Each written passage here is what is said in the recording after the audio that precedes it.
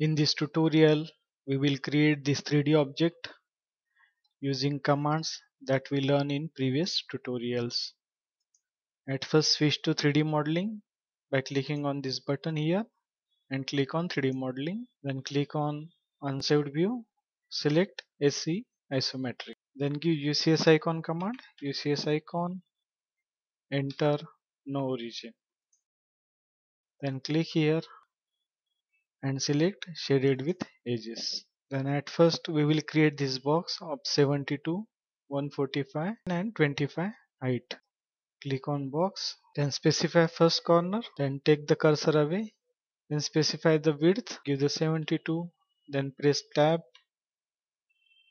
then give length of 145, enter, give the direction where you want to go on the upper side and give the height of 25. Then next will be to create this portion. Copy this edge at a distance of 24, then again on 24, and the length of this line is 50. Click here on arrow near the extract edges and select copy edges. Click on this edge, enter, give the base point, give the direction, make ortho on, give direction and give the length of 24. Again click on copy, select this edge, enter, give the base point, give the direction, give the distance of 48, enter. Then again copy, select this edge, enter, give the base point, give the direction and give the distance of 50, enter. Then exit, exit. Click here on the arrow near the circle and select 2-point circle and take this point, first point and second point. Then trim the unwanted edges, give the trim command, trim, enter, then click on the object to trim, enter. Then cut this shape using press pull command. Click on press pull, select the portion, give the direction below and click there and escape. Then click on 2D wireframe, select these edges, unwanted edges and erase them. Enter. Again click here on shaded with edges. Then next is this portion of 36 width and height is 90 minus 25. Click on copy edges, select this edge, enter, give the base point, give the direction, copy it at the distance of 36, escape, then click on press pull, select this portion, give the height of 90 minus 25, that is 65, enter, then escape. Then next is this line is at a distance of 30 from bottom and this line is at a distance of 24. Again copy edge, select this bottom edge, enter, base point direction of 30, enter. Again copy, select this edge, enter, base point direction and distance of 24. Again copy, then the center point is at a distance of 42 plus 6, that is 48. Select this edge, enter, give the base point, give the direction, give the distance of 48. Then click on exit. Then here is the circular portion of radius 30. To create that, click on this arrow below the box and select cylinder. Give the center point here at the midpoint and give the radius of 30. Enter. Then change the direction. Click on this axis endpoint. Change the direction to go on this side and give the depth of 12. Enter. This portion is a hole. Subtract it. Click on this solid subtract. Select solids to subtract from. Click on this solid. Enter. Then select solid to subtract this one. Enter. Then erase this line. Enter. Select the line. Then this portion you can remove using press pull. Click on press pull. Select this portion.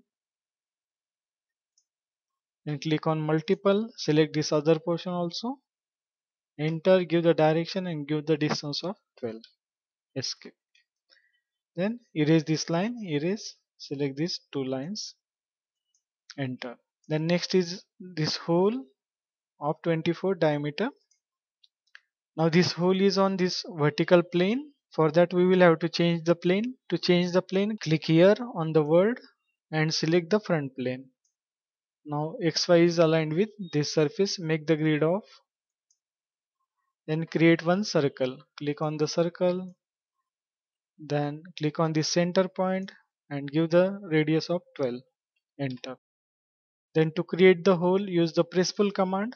Click on press pull. Select inside the circle. Give the direction and click there and escape.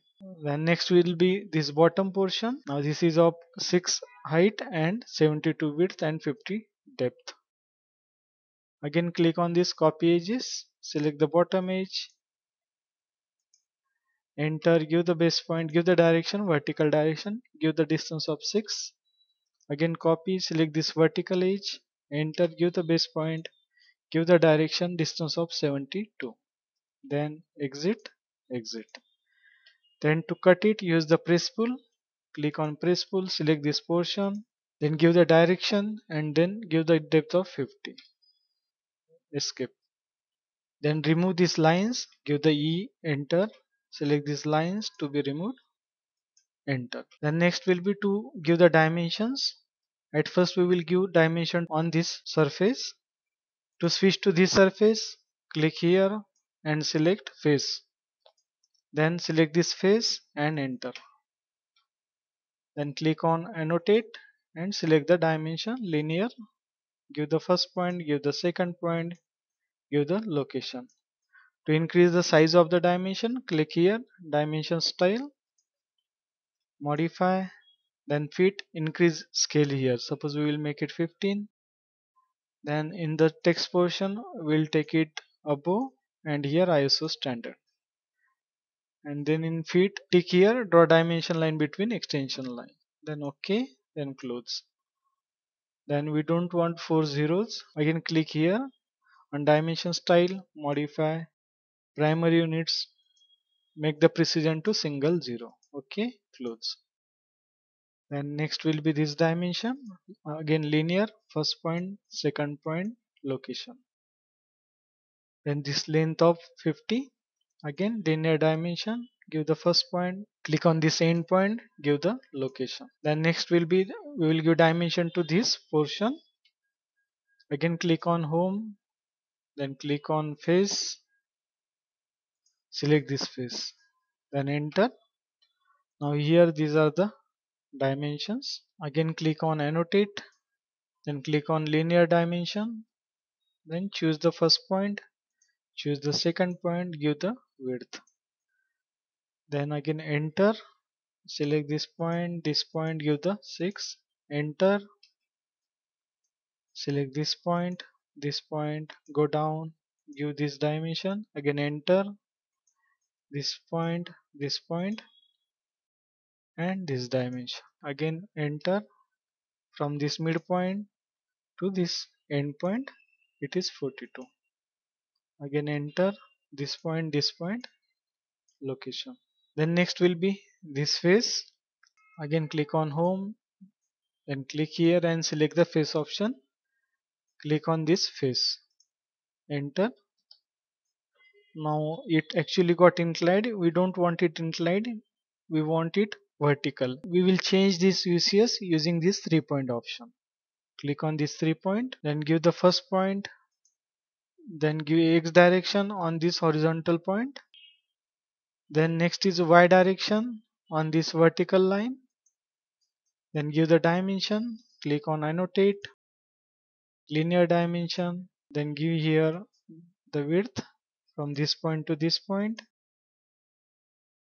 click here. Now to repeat this command again and again, give the multiple command, multiple, enter, then give the name of the command, dim linear, enter, then it will repeat automatically. Then give the overall dimension here and take here. Then here is the width, zoom it, then here is 24 from here to here, then here overall height from here to here, it is 90. Then next is to reduce dimensions, escape this dimension to be given on this surface. For that again we will use 3-point method to change the UCS. Click on this 3-point, give this point as a start point. This is the X direction and this is the Y direction. Click on this midpoint. Then give the radius dimension. Click on annotate, give the radius, select this arc and give this radius of 30. Make the object snap off so it will give it accurately. Then next is this diameter. Give the diameter option, click on this circle, go inside and click there. Then next is this width. For that again from here choose the face option. Select this surface, enter. Then again annotate, give the dimension, linear, make the object snap on.